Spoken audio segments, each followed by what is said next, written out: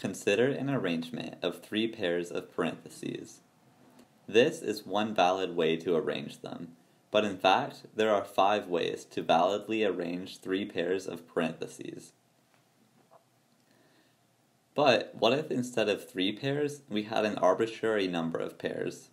How many ways would there be to validly arrange them? The key insight here is thinking about what it means for parentheses to be in a valid arrangement. For example, this arrangement is invalid. But why? Well, we've closed the parenthesis before we opened it, and this is not allowed. More generally, for an arrangement to be valid, there can be no point reading from left to right in which more sets of parentheses are closed than open. And every pair of parentheses that is opened must at some point be closed.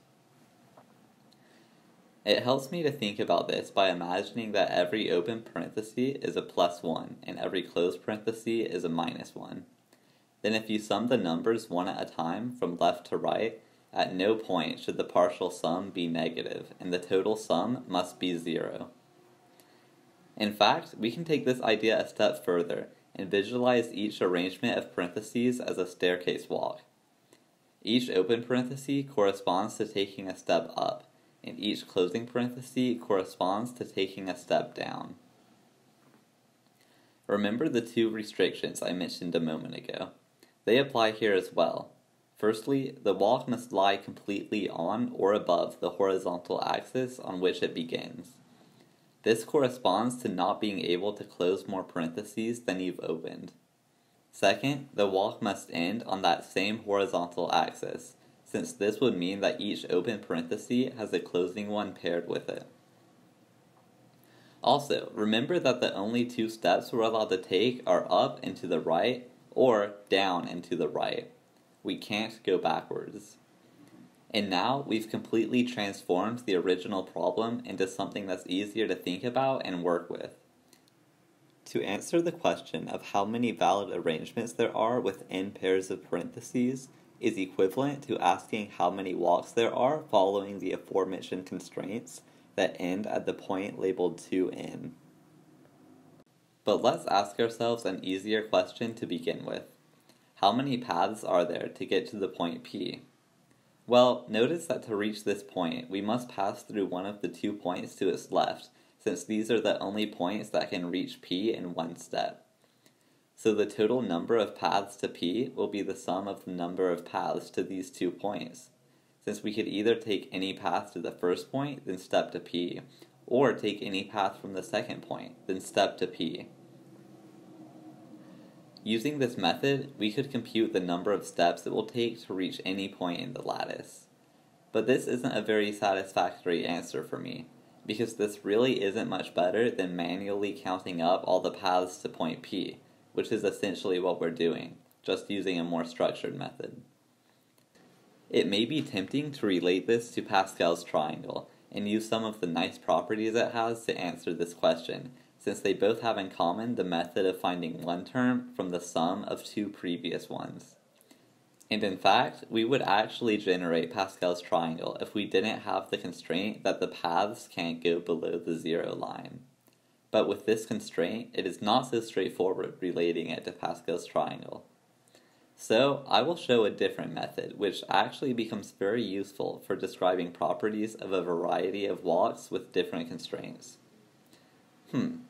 Notice that this one big path can be seen as multiple smaller paths following the same 2 constraints as the original. In particular, look at the first point where the path touches the floor. Everything before this point can be seen as its own path, since it never goes under the floor, and it ends on the floor. Same goes for the path to the right of this point. But we can say even more about these paths. Let this shape represent all possible paths which obey our 2 constraints, that the path lies completely above the floor and ends on the floor. Now let us try to define this blob. The simplest path it could represent would be a path of length 0. I will draw this as just a point, since it never even leaves the floor. And we know that if it's a path of any other length, the first step we take must go up, since we aren't allowed to go below the floor. and if we go up, we must eventually return to the floor. But what happens between taking a step up then taking a step down? Well, anything could happen, so long as it doesn't touch the floor, since we're choosing to let this point represent the first time we touch the floor after leaving it. So we can simply put our blob symbol here to represent any path that doesn't go below the line at y equals 1. We are allowed to write the blob here, since we want any path here that does not go below the line that it started on that also ends on that same line. And then, once we return to the floor, we are allowed to leave it again, so we can represent the rest of this path with another blob. And though it may not seem like it, this recurrence relation completely defines the possible paths we can take following our constraints. For example, consider this path. We can break it down into an up step, another path from the set of paths that follow the two constraints, then a down step followed by another path. And those two other paths can also be broken down into an up step, down step, and two other paths. But what if we have a path that only has an up step and a down step? How is this described by the recurrence relation? It may not be obvious at first, but this one can also be broken up in the same way. The up and down steps are not too hard to find, but where are the other two paths? Well, remember that we defined the path of length 0 to be one of our paths. So if we write this path in blob notation, we can replace the blobs with the path of length 0, and we end up with the path we're interested in. So this seems like a pretty good way to describe these paths, but how can we use this to find the total number of paths for some length? Also, why have I decided to join the path of length 0 in the blobby path with a plus sign? That seems like an arbitrary choice. These are good questions. To answer this, though, we have to think about the method that we're going to use to count the length of each path. Consider the following path. If we want to count the length of this path by hand, it would make sense to look at each segment starting at 0 and add 1 each time to count the total number. In this case, the sum comes out to be 6, indicating that the path has a length of 6 units. But let's consider a different method to count the path lengths. I'm going to make a variable called z, which we will be using purely as a counting variable. This time, we will start at 1, and for every segment of the path, we will multiply by z. The result of this product will be z to the 6th, and by looking at the exponent, we can know that the path has a length of 6. But why would we want to count using a counting variable instead of just counting regularly? Isn't this overcomplicating things? Well, there's actually a really nice property that we get when we count using this method. What if instead of just counting the length of this path, we wanted to count the number of paths which have length 6? Imagine that we have a set of all possible paths that follow our two constraints. Now, count all of them using the counting variable z. Notice that exactly 5 of these paths produce z to the 6th, which corresponds to the fact that there are only 5 paths of length 6 in this set. Now, let's take all of the results of counting these paths and add them together. We get an infinite sequence of z's raised to different powers. Now, if we join like terms, the coefficients tell us how many paths there are with the length indicated by the exponent. For example, look at 5z to the 6th. We can interpret this as saying that there are 5 different paths which have a length of 6. So in this single series, we have encoded how many paths there are of any length. Notice that all of the exponents are even, since any odd length could not possibly end on the floor, and so wouldn't meet our constraints. Now we know how to interpret this series, but how can we generate it? Remember the recurrence relation we made using the blob? This describes paths of any possible length. What happens if we try to count the number of paths using a counting variable? There are only 2 units of path visible here, so we'll go ahead and label them with z. And let's give the blob a name. We'll call it m. Writing this as an equation, we get m equals 1 plus z times m times z times m. We are writing the path of length 0 as a 1 in the equation, since we know there is exactly one path of length 0. This could equivalently be written 1 times z raised to the 0. The exponent, meaning we are talking about paths of length 0, and the coefficient, meaning that there are only one of them.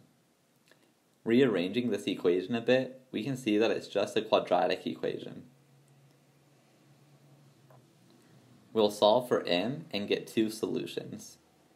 Because we constructed this function in such a way that z represents a counting variable, we want to write this function in the form of a polynomial so that we can look at the coefficients and powers of z as we did a moment ago. So let's take the Taylor series of each of these to get them into the form of a polynomial.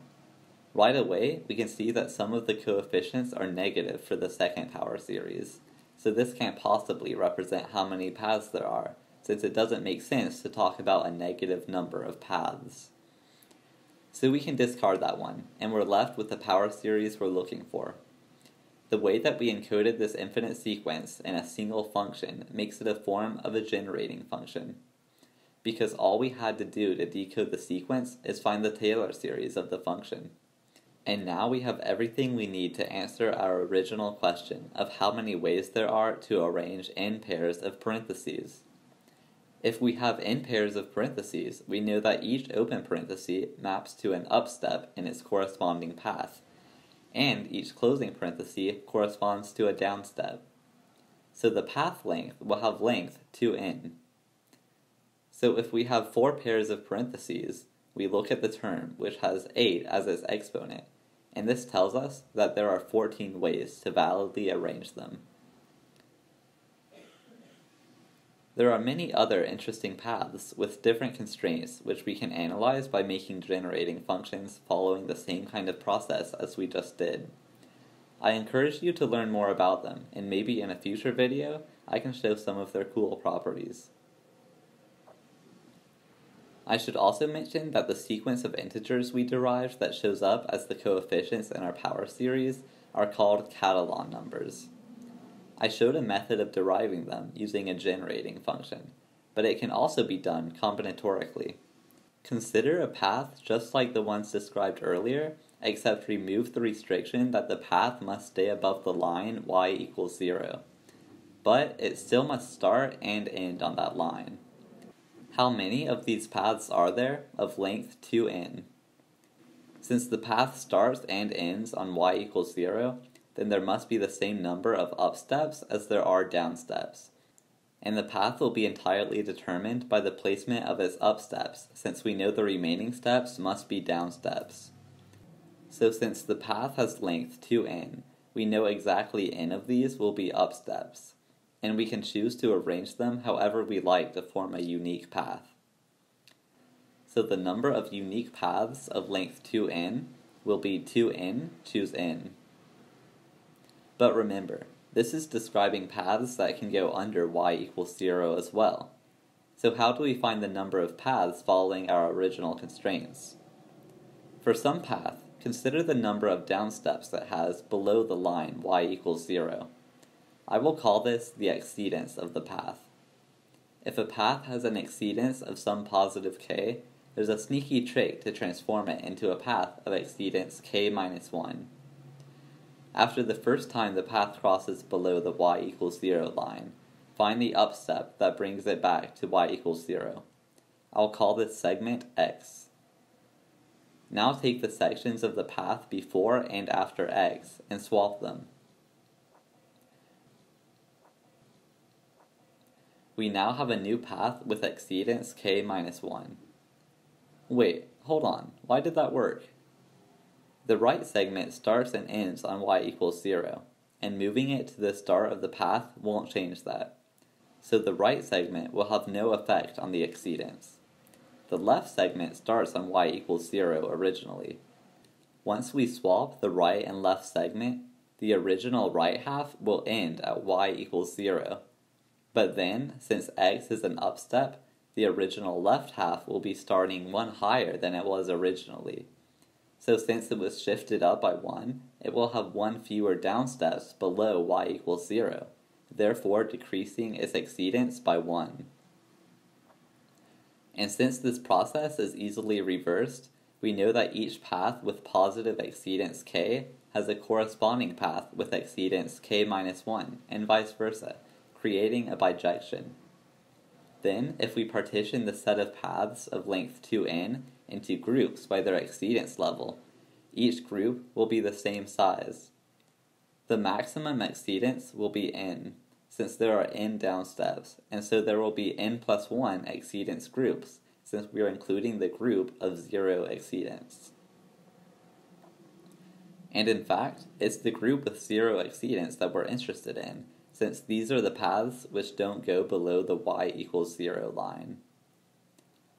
All of the groups together constitute the 2n choose n paths possible, but we are only interested in the group with 0 exceedance, so we'll just divide by the total number of groups to get 1 over n plus 1 times 2n choose n. And this is the combinatoric equation for the Catalan numbers. So, using the same example as earlier, if we have 4 sets of parentheses, we can substitute n with 4 to get 14 valid arrangements, just as before. This proof for the combinatoric equation was formulated by Joseph Rukavica, and I'll put a link to his paper in the description.